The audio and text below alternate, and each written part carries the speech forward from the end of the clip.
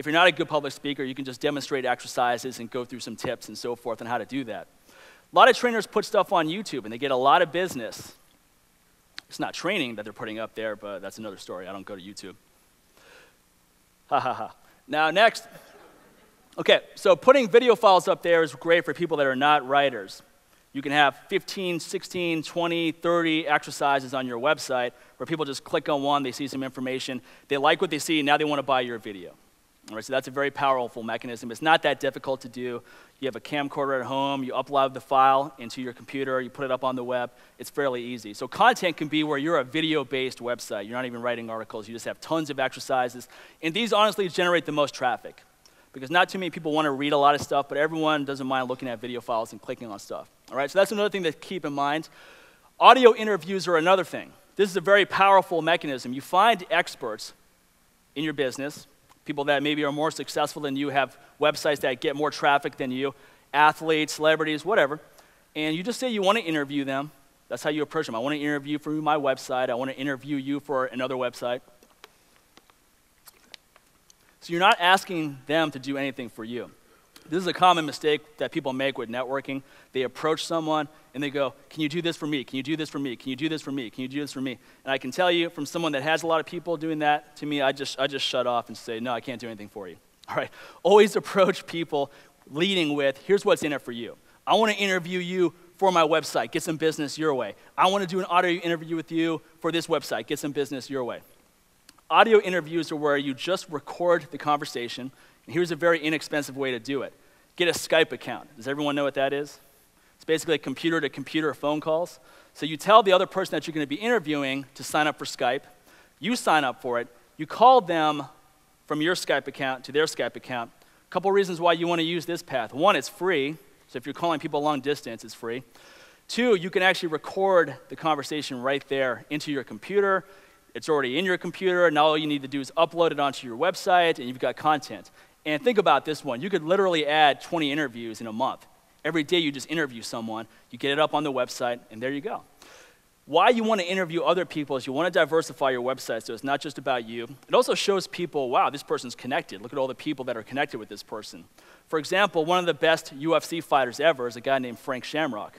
He's a guy I developed a professional relationship with over the years where I gave him some training information and so forth. He really liked what I had to say, gave me a nice testimonial. But the first thing I did with him when I networked with him, because he didn't know me at all at the time, I was just getting started in the business, is I said, look, I'd love to interview you for a magazine that I write for. I wasn't writing for any magazines at the time, all right? I just said I want to interview for a magazine. Most people aren't going to ask you what magazine, this and that, and so forth. So I interviewed him. I got it published into tnation.com. It's a really good website. And to this day, when you put Frank Shamrock into Google, I'm in the top 5 with that interview, all right? So here's a guy who's a much bigger name than myself, but I'm leveraging his name in a very classy way. It's helping him out. People are putting his name into Google, and they're finding out about me. And I've got tons of people like that. I've got tons of stories like that. So, my website generates about 2 million hits every month and 30,000 unique visitors. So that's a lot of traffic coming through. And a lot of it is from doing these kind of clever ways of leveraging other people's names. Now my name is pretty well established and so forth. A lot of people are going to come directly. But in the very beginning, it was very important to leverage other people's names. All right. Case studies with clients. A lot of you do private training. A lot of you do boot camps. Take before and after pictures, and then write in detail exactly what the client did to get the results that you produced for him or her. These are very powerful, much better than a testimonial where you just have a before and after picture. Write down exactly what you did with this person, because a lot of us don't believe before and after pictures anymore. Kind of reminds us of cybergenics, remember that? Remember hot stuff, remember all these different ads out there? It's kind of the oldest trick in the book. You can use a lot of lighting tricks. You can tape someone's waist back so they look like they lost weight. All right, so rather than just slap some photos up on a website, explain exactly how that client went from point A to point B. These are what I call case studies, and you can literally have hundreds of these on your website. You can literally add one every week or every month from people you're working with. Get it on your website, bam, you're ready to go. Fitness tips. Now, this is very simple stuff because it's not only important to add content, you want to add content that can be updated fairly easily for you. Again, you don't want to have one article every 5 years. It has to be more consistent than that. It doesn't have to be every week. It doesn't have to be every day. but it should be at least once a month you're adding something to your website to give people a reason to come back. A lot of people who visit my website always tell me, they go, I'm constantly coming back to your website because I want to see what's new. I want to see what else has been added. I want to see what's going on. All right? If I added one article every couple years, I guarantee you I might get someone once, but they're not coming back. So it has to be updated. Fitness tips are easy to update. This could be just a one-paragraph tip on a nutrition tip, a weight loss tip, a size and strength tip, and so forth. While we're talking about fitness tips, here's a mistake you want to avoid. Many people will say, develop a newsletter with a fitness tip that you send out to a customer every single day. Sounds good in theory, right? The more exposure you get, the more clients you're going to get. Have any of you ever signed up for something where they're sending you an email every day? What happened after about 2 weeks of that? Did you look forward to it, or was it irritating? Okay? It's kind of like a actor or actress, they come out with too many movies at the same time. There's a reason why the A-list actors will do one movie and then they disappear for a couple of years, because you get sick of seeing them. You want it to be fresh and so forth. So don't overexpose yourself, because what happens is now people just shut off whenever they see an email from you, whenever they hear your name, they're just going, oh, forget it. And many people make this mistake. Once every 2 weeks, I find, is ideal. You just provide really good content rather than just a couple snippets every day that people don't have time to look at, or people just frankly get irritated with. All right. Another thing you can do is your training journal. A lot of us as fitness professionals forget one thing that's very important, to actually work out ourselves. All right? There's nothing more discouraging to a customer than being a fat trainer or an out-of-shape trainer. It's like, all right, 50 more push-ups. How you doing over there?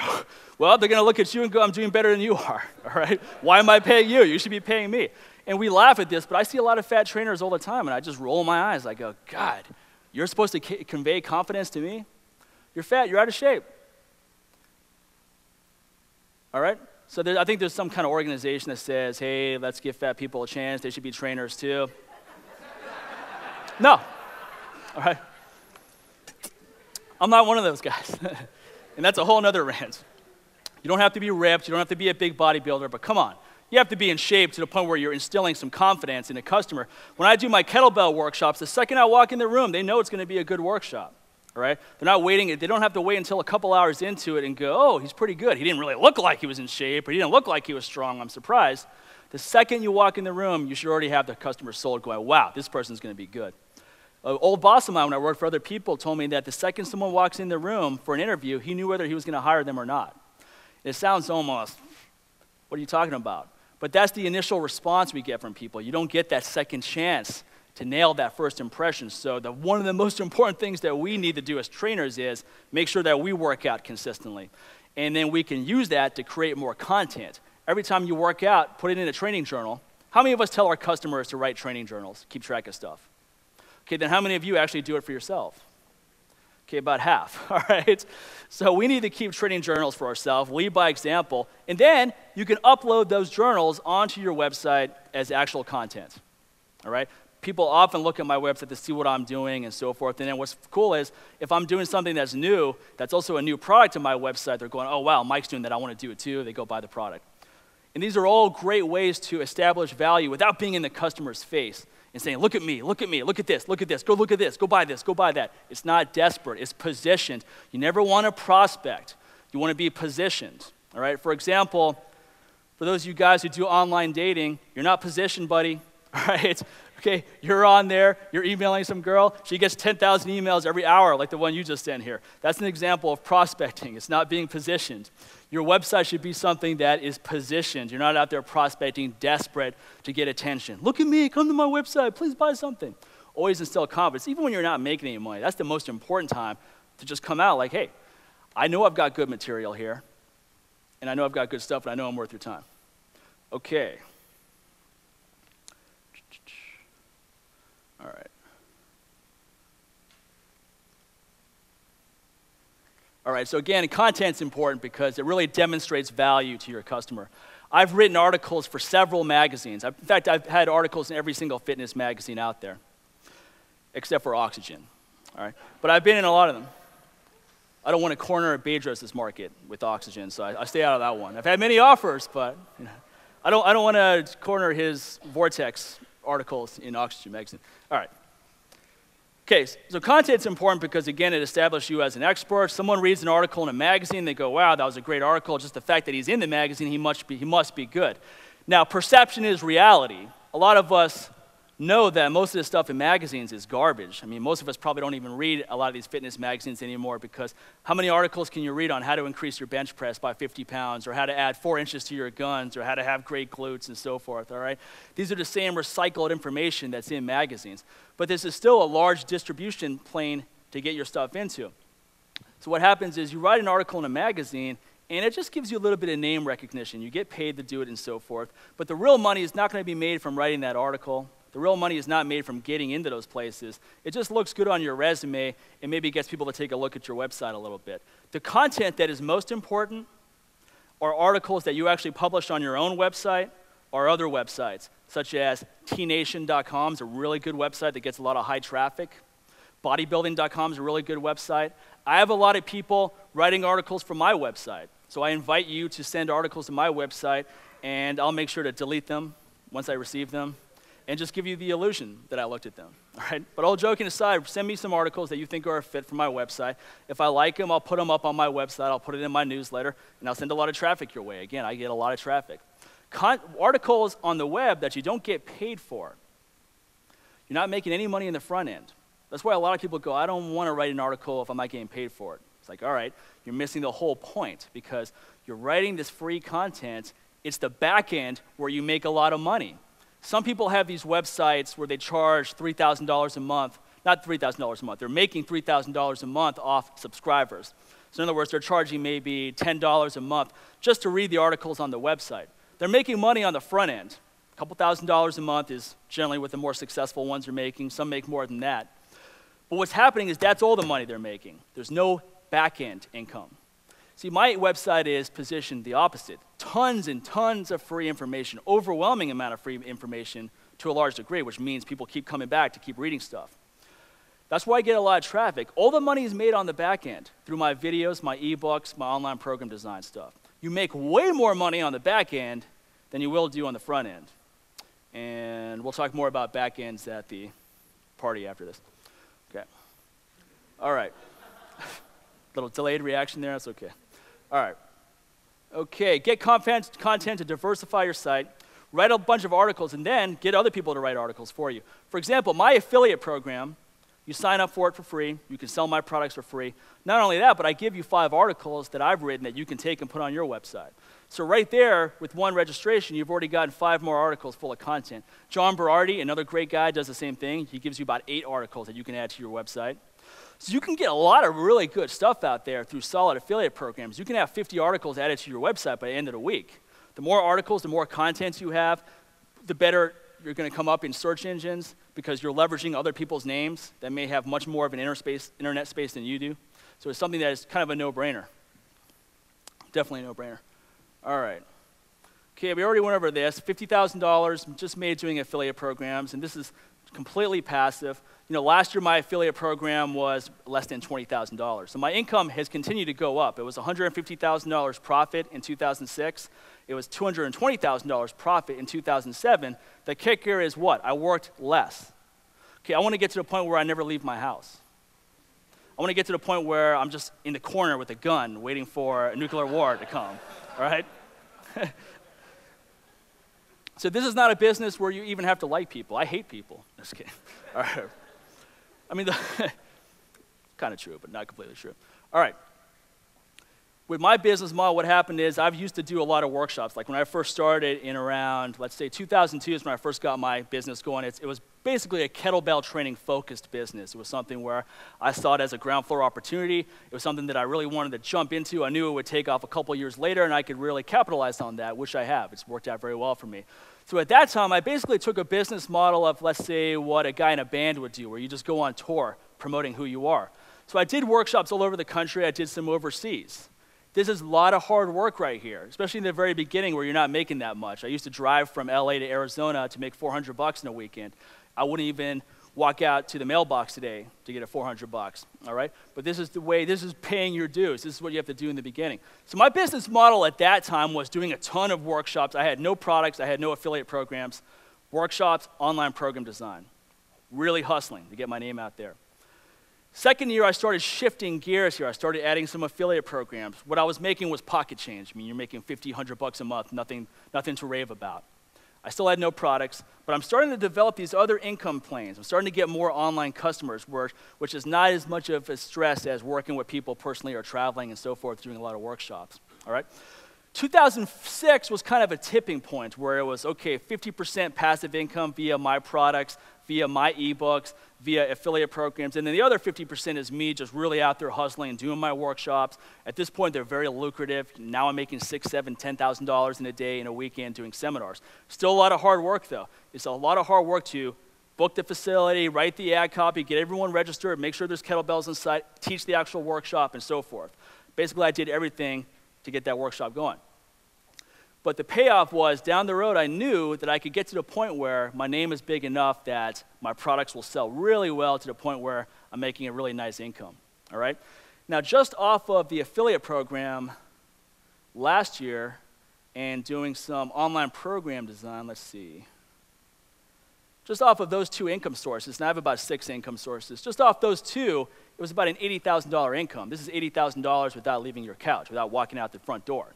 So it's a nice little supplementary income. Now, add $127,000 to that, which is what I made off my own products. And you have almost a $200,000 income. Add in some workshops, you got a $225,000 income where really 90% of it is passive, other people's products and my own products. So I'm not saying that my business model is the best. I'm not saying that you should close down your studios and stop doing boot camps and stop taking private clients. What I am saying is you don't want to be bound to your billable hours. There's only so much you're going to make with your billable hours. So while you're doing one business model, you want to start adding in other stuff. And what I do can be added to any business model that's out there. Whatever you're doing, you can add and incorporate what I'm doing to that and make a lot more. Now you can see my personalized program design income went down quite a bit from 2006 to 2007. That's actually a positive thing because that's actual work. That's actual hard work and working with people and so forth, and it's a lot of brain work, all right? What happened is my affiliate income went way up. My personalized program dipped down a little bit, but my product income, my passive income has gone up astronomically. So that's the business model that I wanted to have, where I get to the point where if I choose to, I can just make a great living with passive income and not have to worry about getting new clients and client retention and this and so forth. Just making information products where there's no geographical boundaries and you can make as much as you want. I know people that make $1 million a year just selling their own self-published information products. Okay. Right, tomorrow we're going to talk more about how to make videos inexpensively, how to market videos inexpensively, and so forth.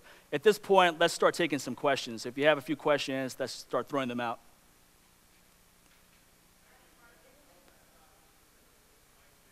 Okay. Yeah.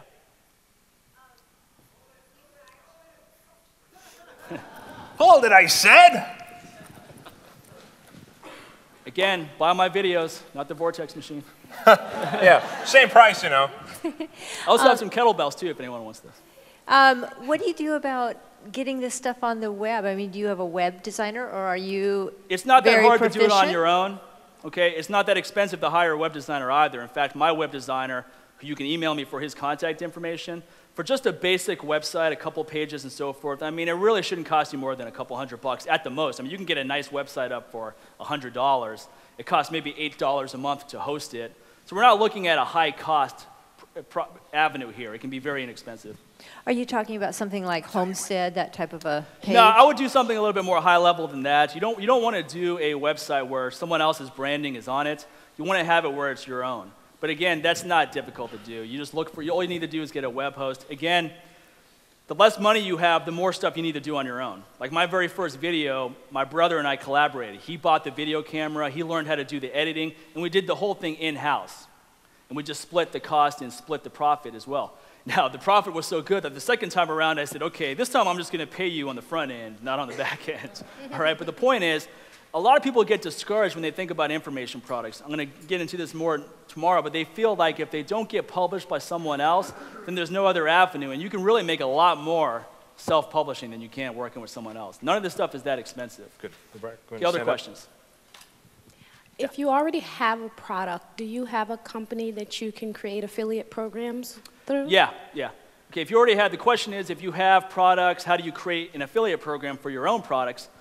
You sign up with a shopping cart website just called iShopping.com. It's called iShopping.com. Okay, it's going to cost anywhere from maybe $50 to $100 a month, and you can develop an affiliate program through them for your products. It's something I started doing maybe 6 months ago. Be patient with affiliate programs for your own products, though, because you need to have visitor traffic. You need to actually have people coming to your website to sign up for it. So there's a time and place for everything. Before you start trying to sell other people, make sure you actually get some traffic to your website first. Right. Any other questions?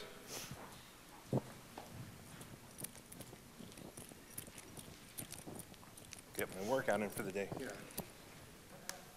If you use someone else's articles on your website, how do you get around the duplicate content issues from Google? Yeah, it's a good question. Good question. The question is, when you use other people's articles on your website, how do you get around duplicate content? For example, maybe there's 10 kettlebell websites from instructors that all have the same 10 Mike Mahler articles.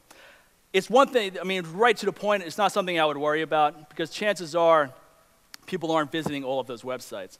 So for example, when someone says, well, Mike, I don't want to compete with you, I'm like, you're not competing with me, all right? Because I don't look at it that way. I'm content with my own website. I know how to put myself out there in a unique way. So just because you have content on your website that's maybe on a lot of other websites doesn't mean that everyone else is going to see that. And if they do, big deal. It's not a big deal. But you can get around that also by writing your own stuff that's unique and only have it on your website, which I do as well. And you can turn articles into products. That's tomorrow. Where you write 20 articles, you can make an ebook out of that and now make an additional income. 2 more questions, then we'll take a dinner break. One there.